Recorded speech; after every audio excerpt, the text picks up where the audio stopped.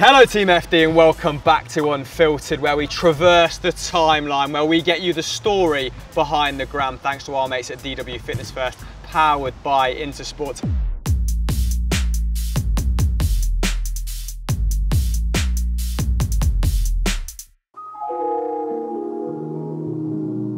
Today, I'm joined by a very classy man. It's Fabian Schar, not Schar. English commentators get it wrong. The two dots means share, doesn't it? Exactly Sharing right. is caring. How are Thank you? Thank you for joining us. Thanks. What jacket this is, by the way? Yeah, it's Puma, no? Can we swap afterwards? We try, yeah. That's a soft no. Yeah. Anyway, let's get straight into your Instagram, mate, because that is why we're here. First photo is of you joining the club, holding the number 5 shirt. How did it feel finally arriving in the Premier League? Yeah, it was a special day, and now I can say it was probably the best decision I could make to come to Premier League, the best league in the world, to this club where I'm really happy, and so I'm really happy to be here still. But expectations maybe slightly higher than at Deportivo? Yeah, of course. You come into the Premier League, you know it's the best league in the world.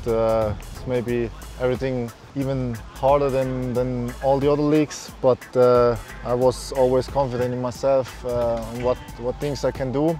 But yeah, you never know what happened. So last year was quite good for me, especially the second half year, and so I'm really proud of it. A couple of memorable moments, including a couple of pretty stunning goals that we'll get onto in a minute.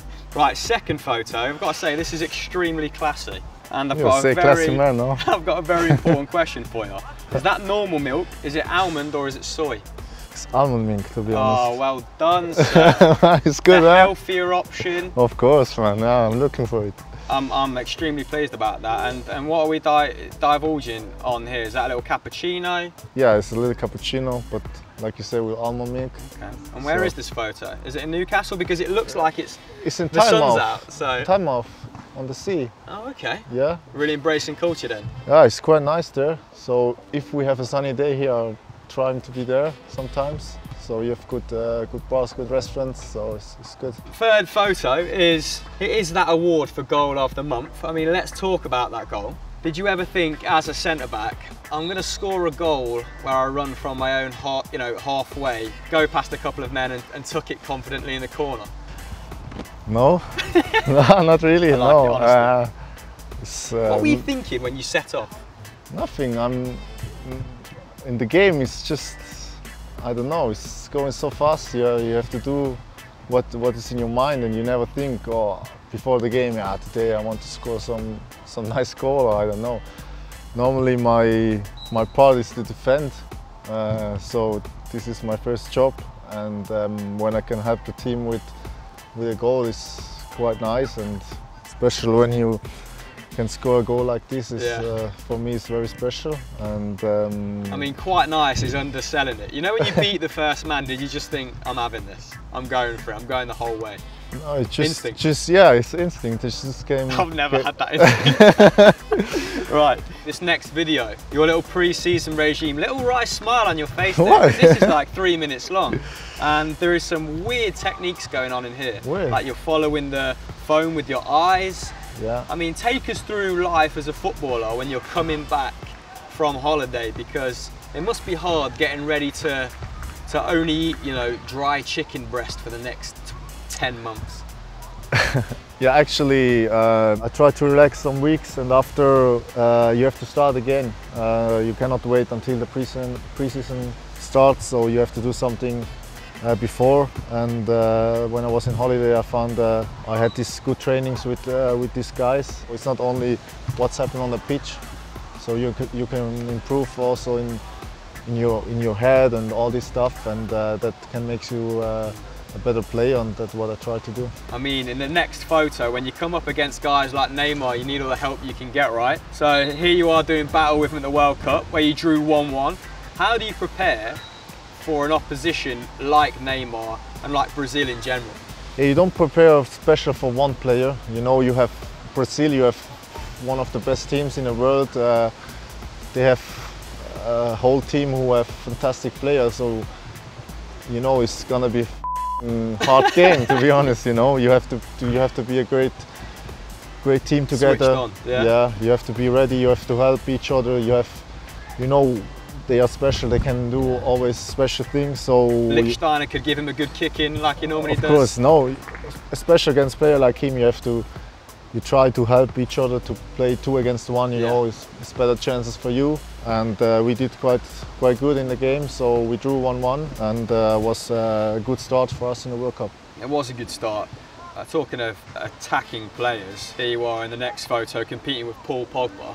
Is there one midfielder in the Premier League that you hate playing against because you know he's just got like really good distribution, or he's going to find that space between the full-back and the centre half? I'm talking your David Silvas here, your Paul Pogbas. Is there one midfielder whose distribution is just absolutely killer to defend against? Could be De Bruyne. Yeah.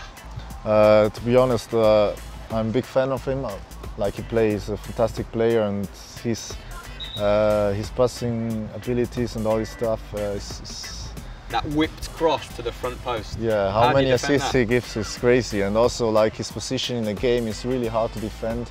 Always between the lines, and you don't know what exactly you should do. You go out or you still wait, so it's really hard. But that's the best thing of the game, you know. You play against these players and you can learn from them. Nice, I like that you appreciate De Bruyne. Hopefully he has a big season. Not against Newcastle though, right? The next photo, and it's you kind of pitching your wits against Karim Benzema. If you had to play for one of Barcelona or Real Madrid, you know, if you can give me an answer, which one suits Fabian Schar better? The Los Blancos strip or the Blaugrana? No, since I'm a kid, I'm a big Real Madrid fan. Big Real Madrid fan? I thought you were going to say, you said you like playing out from the back. I thought you were going to go for Barcelona. You're already playing stripes. Still, this halfway there. is my club in Spain. Real Madrid. Okay, so what do you think to Eden Hazard's move then? That was a good move for him. Yeah. I mean, are you also thinking, thank God I don't have to mark him? As well, yeah. Last photo is the most Instagram of the bunch. It looks like you're on your gap year here, Fabian. Exploring Switzerland. Yeah, I mean, is this what you do to relax? Just take a casual hike with what looks like at least 20 kilograms of luggage on your back? To be honest, I went to the mountains, yeah, because Switzerland is a lovely country. So when I'm there, I like to be there. And yeah, just relax and do some different things. And so it's not I'm doing this every weekend, don't worry. But for winter or weekend or something like this, I love to do it. Yeah. And, Tell me about raclette. Why is it so special? You ever tried? I have, but only in London. It's not the same if you tried in London or in Switzerland, because I would tell you in Switzerland it's different.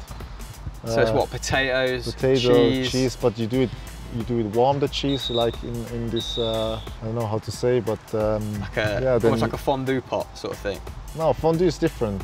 All right, well, I'm uncultured. This is why I'm asking you. Yeah, but I don't. this you have to put the cheese to warm it up, and then you put it over the potatoes. Nice. And you have different things on the side, and.